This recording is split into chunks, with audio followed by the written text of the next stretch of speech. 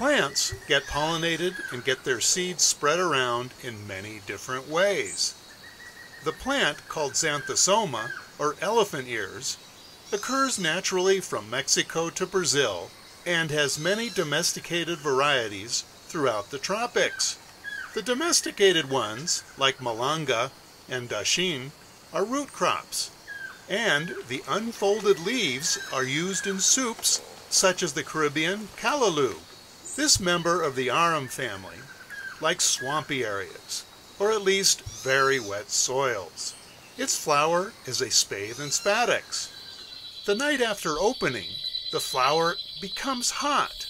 That's right, the plant generates heat, which is not a normal plant thing. The heat helps disseminate an odor that attracts beetles.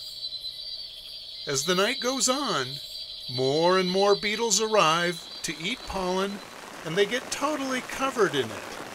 The beetles eventually leave for another hot flower and thus pollinate the plant.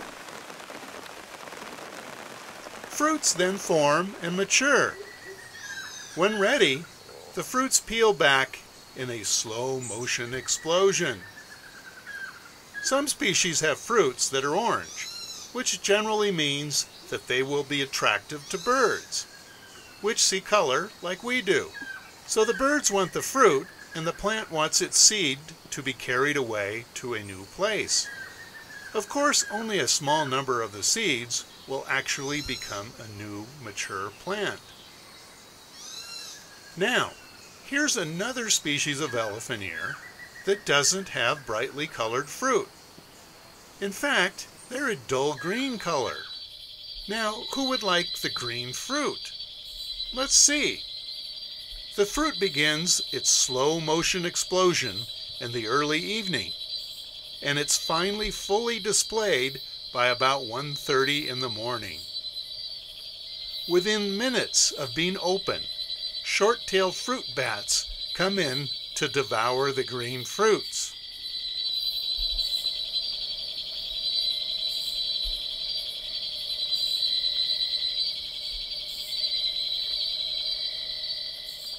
By the next morning, only a small amount of the fruit is left over.